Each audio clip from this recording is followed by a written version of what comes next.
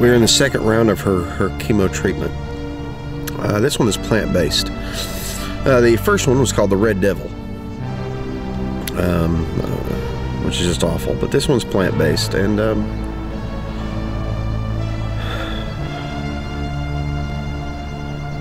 it's hard on her.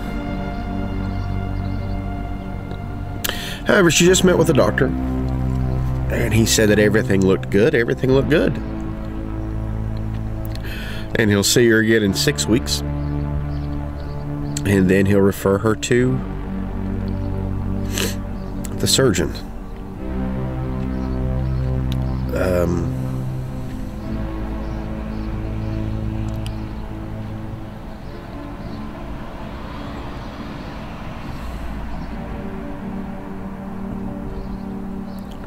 So, yeah. So that's where we are. She just started her chemo. I think, let me double check.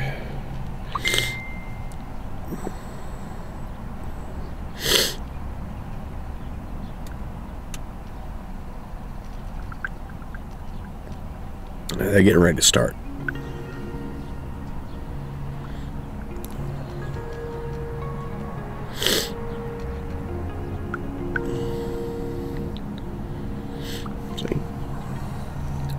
Get ready to start the infusions.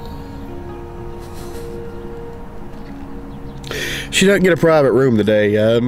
They've been giving her a private room the past few times she's been there, and that's been pretty cool. Actually, about the past 4 times, but not today. They've got her out in a pod today, with some of the other people.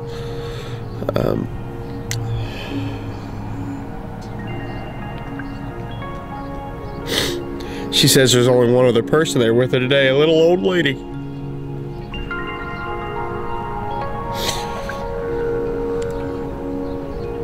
Said she's watching TV. The old lady.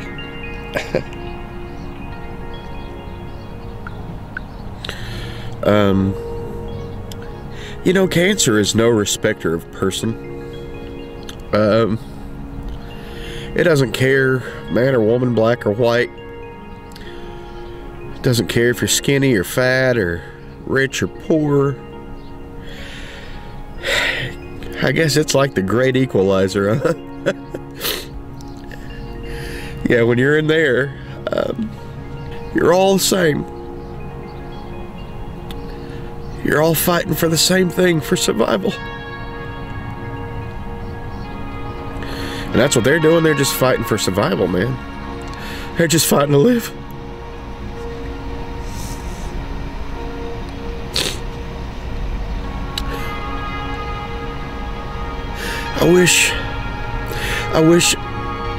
I don't wish cancer on anyone, but